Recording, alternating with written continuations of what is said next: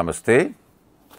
My name is Abraham Verghese, here before you to share my experiences, my views about the 45 years or rather, with the experience of 45 years that I have had in the UK.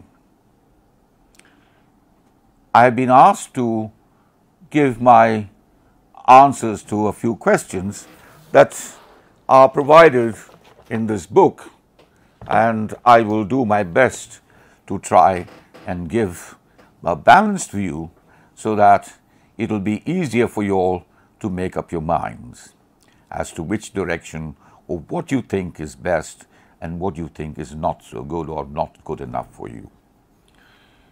Please understand that my answers or my extempore answers to these questions are not exhaustive, they are not complete, and I don't pretend to have done either. What I can do is to share as much as I can in the limited time that I have to convey these messages. The next question is, advertisements are influencing us in a negative way. To what extent do you agree or disagree? Now, today advertisements occupy what we as viewers often think is a suspiciously excessive time period in the program that we wish to actually watch. Besides, a lot of them are of no interest to us. But we must bear in mind that some of these advertisements, or quite a lot of them, are useful to people who are seeking more information about products that are available in the market, about prices, about quality, about the distribution, and a variety of other matters that are important for companies or private individuals setting up as firms and trying to spread their word so that they attract more people into the product or into the system that they wish to control and that they wish to run. Sadly, when we complain about advertisements taking too much of our time as far as the program is concerned, I'm afraid I do share that sympathy.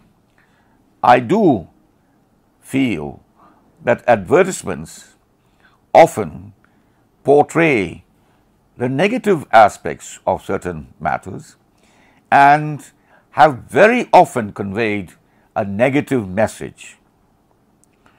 To me, this is because it lacks professionalism, it lacks clarity and thought as to what they really wish to convey. There seems to be an emphasis on English rather than towards the native language. And there are some advertisements that are insulting to our nature and to our way of life. In other words, people who have prepared this and people who have accepted it have not done their homework, or they are careless and disregard the feelings, thoughts, and emotions of others in this country. One of the most outstanding issues that I have seen in India that has hurt me very badly is that there is a kind of cream that displays as its name as fair and lovely. We are a nation of colored people. In fact, we are a nation of all kinds of people having all kinds of colors. Just like our nation has all kinds of weather systems, from snows to the rivers, to the mountains, to the plateaus, and to the oceans. We also find that the advertisers abuse their feeling that they have got full entitlement to our screens at the time of their choosing, and the producers and directors of these programs, because they depend upon advertising a great deal, abuse our rights also in the use of the television. Let me see if I can explain this a little bit better. In my understanding, I purchase a television. It is my television. It is my screen. If I wish, I do not need to see anything on that screen. But at the same time, if I do, I pay a price for varied periods of time to watch certain programs, maybe for each month, maybe for each season, maybe for 6 months, maybe for 12 months, maybe for 2 years. A lot of it also varies upon the kind of discount that the producers and advertisers are able to invite us or incentivize the need for us to see advertisements. Now, when I buy a package to observe, to watch, to enjoy, to relax, to laugh, to cry, to study a particular program, I expect that I will be able to watch it without any interference. I can understand the time periods given for advertisements, because that is also, after all, part of the business of the net that is actually providing you the program. But what I find abhorrent and impinging upon our rights is when they put in several advertisements, several parts of the screen, using several parts of the screen, and effectively limiting the viewer to a smaller section of the screen than the advertisements, and this happens during the program that we are watching. Even if they meant well by giving us more information, I can't understand how a human being is going to read all those advertisements in a flash of a second before the scene changes or before they move on. This is nothing but abusive conduct of the rights of the individual, of the private individual, to enjoy his program for the monies that he has paid on his own television.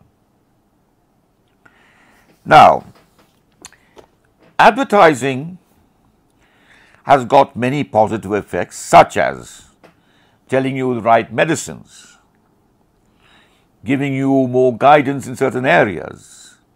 They have got a very limited time to convey that message to you. Some are absolutely hilarious and quickly get the message into your mind. Or at least, if you don't go and buy that product, you will remember the advertisement for its lightheartedness, its joke, and its ability to make you laugh. Yet there are others that depict people riding motorcycles without helmets, people driving cars without seat belts, people using the center of the road contrary to the rules of the road. They are not shown as occupying the left lane as the right way of driving. They disclose many other material that are wrong and very much against the law. The fact that many people don't get caught or are allowed to get away with it for some purpose or the other or by some means or the other does not answer the subject. We are also taught, I just saw an advertisement of, I think it was a chocolate, and a young man standing with his leg raised his one leg raised and leaning against the wall and having his chocolate, enjoying his chocolate, no doubt, while the other leg was properly planted against the pavement or on the pavement. And there was an old lady who was sitting fairly adjacent to her. She was an elderly lady that anybody with the right mind would always try and keep a lookout for, in case she needed any help. Something dropped out of her hand, and the young man just stood his ground and behaved nonchalantly, thinking that it was cool. Now, to add misery to this concept, the lady bends down, walks along, and picks up a possession, during which time a heavy object falls on the chair, on the bench that she was sitting, and she thanks him for saving her. It just doesn't make sense.